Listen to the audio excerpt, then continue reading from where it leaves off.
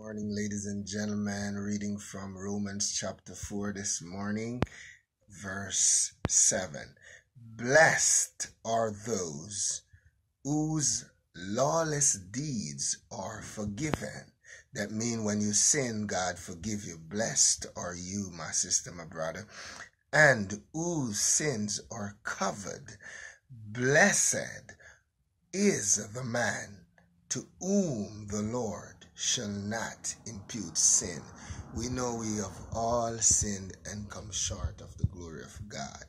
But blessed are us when we are forgiven, when we go to God and we accept His forgiveness. We know God have already forgiven all of us for our sins, but we just need to accept it. We just need to say, Lord, I repent of my sin. I receive your blood sincerely. I know some of you out there might have problem believing that you are forgiven. But if you having a problem today believing that you are forgiven, just go to God and say, God, I have sinned. Forgive me of all sins. Do it honestly, sincerely, and He will forgive you. You will feel forgiven because the Bible said that He has forgiven all sins already. So you don't even need to be begging, you just need to accepting. All right? Let me say that again. You don't need to be begging God to forgive you for sins. You need to accept God's forgiveness of sins.